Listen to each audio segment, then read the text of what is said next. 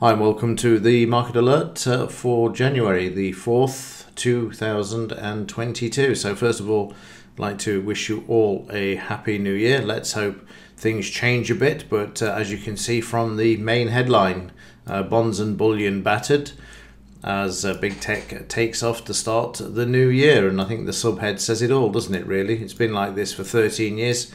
But again, we'll just have to take advantage of the repeatable pattern of what they've done for the last 13 years, unless something is looming around the corner. In this market alert, it's going to be brief. I just want to get up to speed and have a look, see where we are in the bigger time frames and where we are currently trading after the last sort of 14 days where we've been in the festive period. So let's kick off with the news, see what we've got today. There's a bit of news. There's going to be a lot, I would imagine, as we start to go through the week and into next week. Just got an OPEC meeting, ISM manufacturing and JOLTS job opening. But I noticed tomorrow we have the FOMC meeting minutes coming out. So it's not the press conference one, that's just the minutes being released. We still got a few holidays there, obviously the Italian one there. Just having a look to see what else we got. Oh, hang on a minute. We've also got the unemployment numbers out this week as well. So that's on Friday. So we kick off the week straight in there, don't we? So we've got non-farm payroll, FOMC. There's no ADP. Oh, sorry, it's here. It's tomorrow. I was going to say we must have an ADP if we've got the non-farm. So yeah, ADP tomorrow. Yeah, so big week for this week as we kick off. We've got FOMC, ADP and non-farm on Friday, so it'll be interesting to see how they work the magic with those. Let's have a quick look at the Dow, and we'll start off with the monthly chart. Actually, you can see that through December the market moving to the upside. We've had a new all-time high on the Dow during the festive season, and you can see that we're kicking off now trying to move through this at the moment. There's the weekly chart. So this is the last couple of weeks, and now again we're still trying to get through last week's all-time high. And the daily chart, you can see that we're currently at 89% of the move back from here back up. A very interesting area of resistance. This very important that the market gets through this, and the all-time high if it is to continue moving to the upside there. In the 30-minute chart for yesterday, we can see that we kicked off with some weakness to the downside. We then had some supply as the market came back to the 200 MA and the 50 bar moving average as well, before moving lower, finding support at the 89.76 and being oversold. Stochastics crossing, and then the market seeing the buying coming in at the DP. You can see the buying there. So you've got a classic move there to the upside, which is continuing at the moment. So a bit of weakness coming in though. Price is closing below the 5 bar moving average and oversold, and some supply in the market there. So intraday, the market needs to stay above yesterday's high for the Dow. All of the averages are lined up in the right direction, all one above the other. That needs to remain as well if prices are to come back and then continue to the upside to break the high, all-time high that we have in the Dow here.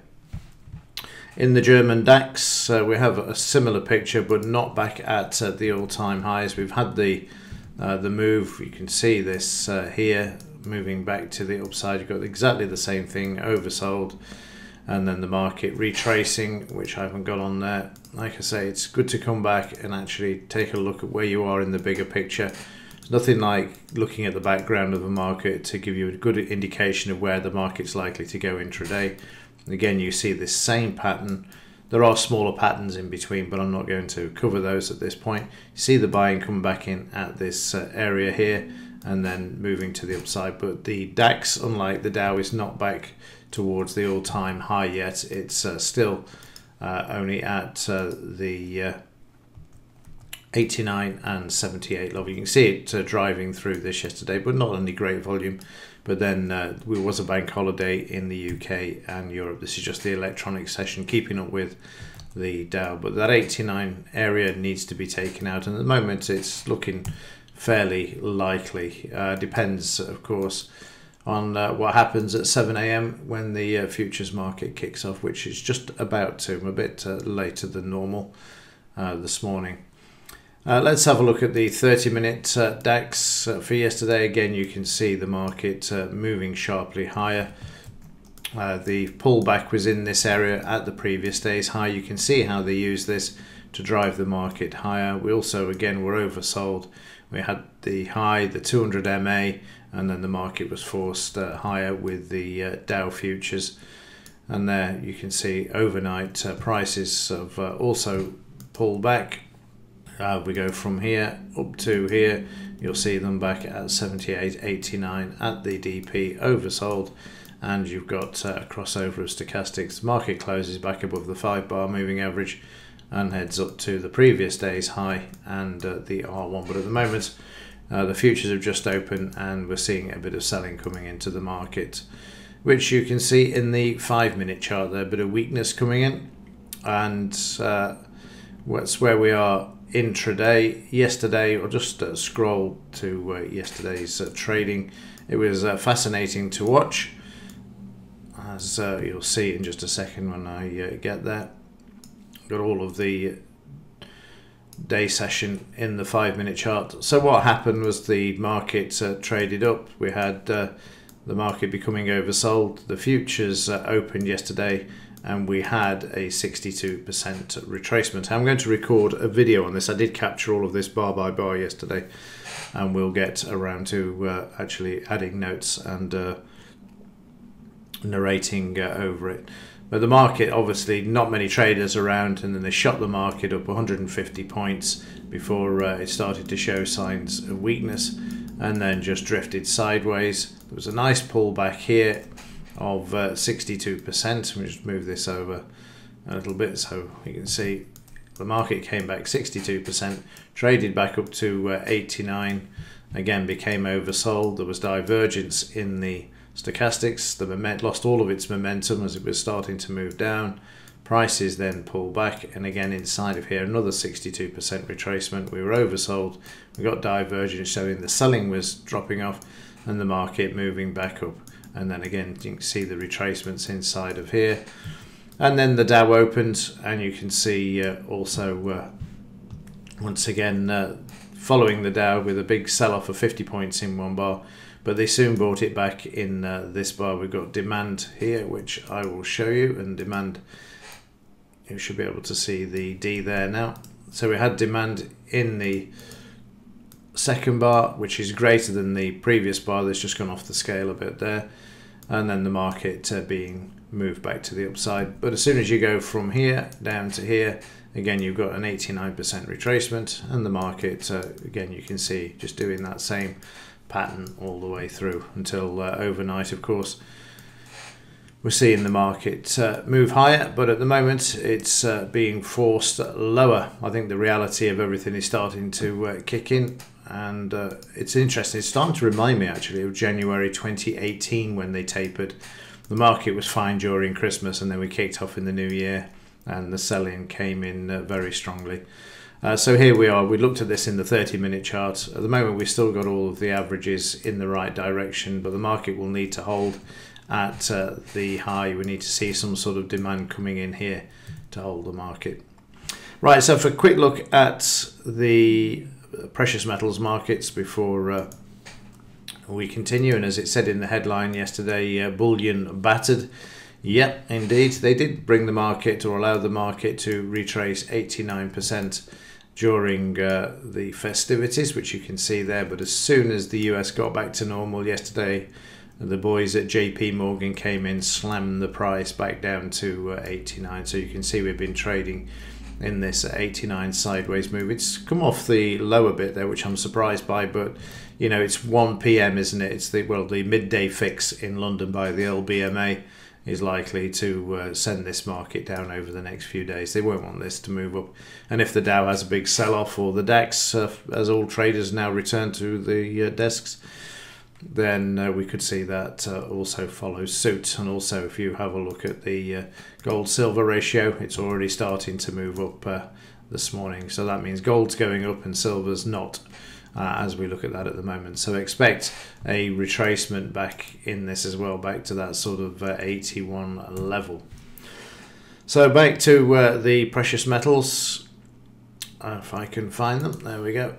We've got gold. Actually, let's just have a look inside of yesterday. This is the 30-minute of the silver market. You can see the market being slammed. You then get the retracement and they bring the market back. Overnight, the market reached $23 per ounce again, and they just slammed it down.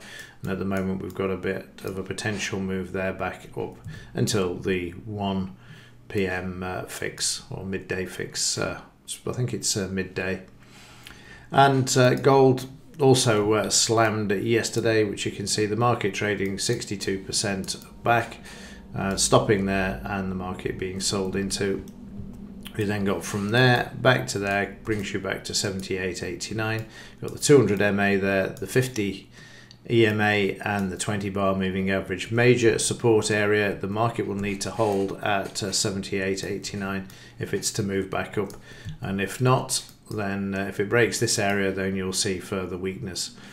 So what I'm going to do here, just in case there is a chance of a move to the upside, I haven't got I can't draw from there down to this low to draw back because it's not lower. So what you can do, as this bar is dominating, is just click twice on the top, and that will actually draw in the fib retracements for you. So again, this area is going to be significant for the gold market. It needs to hold above, and if we do break this area here, then we start heading back down to these lows on the left, plus all of the fibs that you will have in between as well.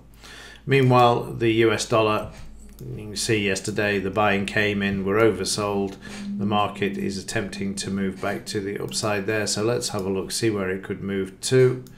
Let's get rid of this, and let me just add in, there we go, a few more lines so we can see where the swing points have been left behind. So from here down to here, you'll see the market is trading at 62.78 area at the moment. It needs to get through 89 if it's to head back to the upside. If these areas are taken out, then I'll just use this point here and this one to draw further retracements back to the upside until we get through this double top, if we do so. But of course, we've got a lot of news, FOMC and the non-farm payroll this week. Okay, that will do it for this one. A quick roundup of where we are. We've got the bigger picture, looked at the big picture in all of the markets to know where we are and what we can expect during today. And as I actually finish this, the market is currently finding support at yesterday's high, which is what I was talking about earlier. And there's a bit of demand coming into the market at this area, which again I mentioned before it happened. There's the first lot of demand at the high, you've got the second lot, and then you see the pros buying back in there to try and bring the market back to the upside when the cash market kicks in at 8 AM. Okay, that's it for this one. As ever, thanks for watching. See you in the next one.